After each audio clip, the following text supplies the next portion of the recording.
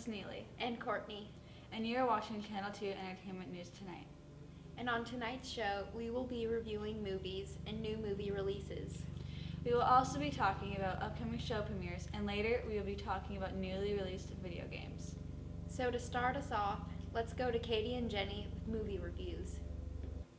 Thank you, Neely and Courtney. So we'll be starting off with a movie that came out a few months ago. Jenny? Bob Marley is the most famous reggae singer in history. I'm going to review his movie Marley, which is a music documentary about his life and music. IMDb gave it a 7.9 out of 10. Rotten Tomatoes gave it a 4.5 out of 5. This movie told about his life growing up in Jamaica and how much he enjoyed his life. What I liked about this movie is I actually felt like I knew this person and I understood his life better.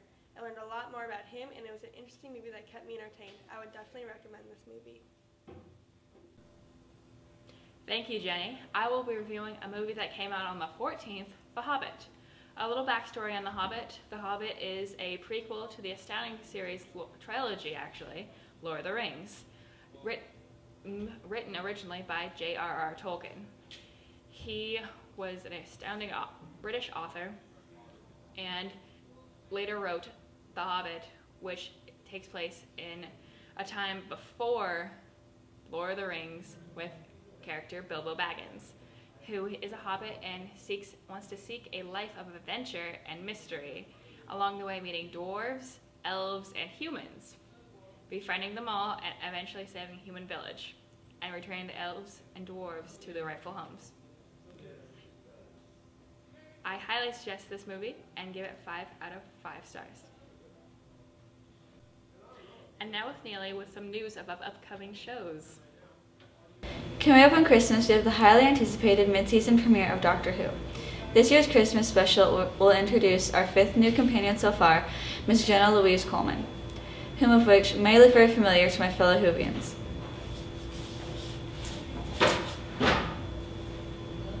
Coleman appeared on the recent Asylum of the Daleks episode as Osmond, a young woman trapped in seclusion by the Daleks. She has made it clear in recent interviews that she is indeed not returning as Osmond, but a person that looks and talks like her. Now, I think I speak for a lot of people when I say that, with adjusting from Tennant to Smith, it's going to be difficult adjusting to this new companion, Clara, when most of us are still recovering from the split of Amy and Rory. But I'm sure we're all looking forward to getting to know this new companion and seeing what side of the Doctor she brings out. The American airtime for this episode is at 9 p.m. Eastern Time, 6 p.m. Western Time on BBC America. Farewell, Whovians. Why, thank you for that interesting little tidbit. And now we are giving you some interesting video game news from Katie. Thank you, Courtney. So lots of video games have been coming out lately, some of which are Halo 4 and Assassin's Creed 3. Each in their own right had been equally esteemed and awaited for, but which one is really better? Hello, I'm Katie, and this is Wayne Wheeler, and I'm going to be asking him about some video games. So, which one do you think is better, Assassin's Creed 3 or Halo 4? I'm sorry, but no matter what anyone says, Assassin's Creed, hands down. Why do you say this?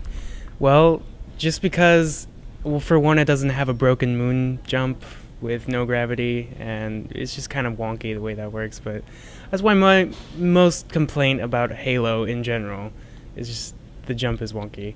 But in Assassin's Creed, there's it's so much more versatile and open, and there's a bunch of more stuff to do, in my opinion, and I like the control system better, the way the engine works.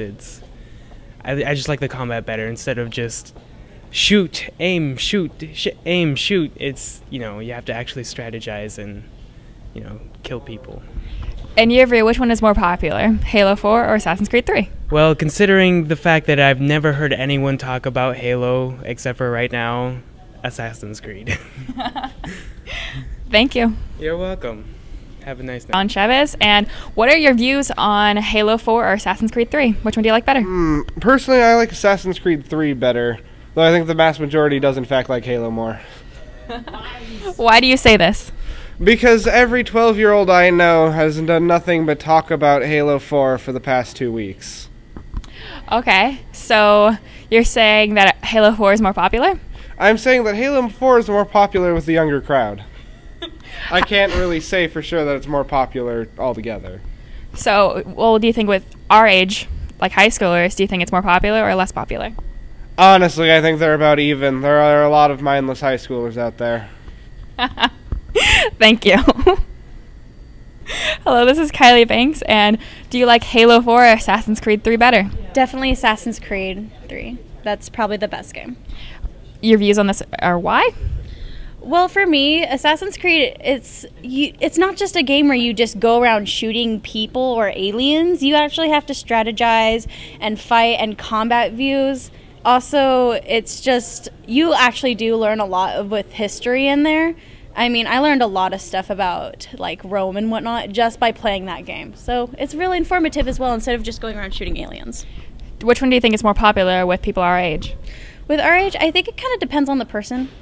I mean, because with Xbox does a lot of promoting on Xbox, but PlayStation 3 does a lot of promotion on Assassin's Creed, so it kind of depends on your console. Okay. Thank you. So that's our answer then. For people our age, the one that is believed to be better is Assassin's Creed 3. There are also going to be more video games coming out this holiday season, such as Rise of the Guardians, the video game. Back to you, Courtney. And this has been it for another newscast. This is Courtney And Neely. signing off.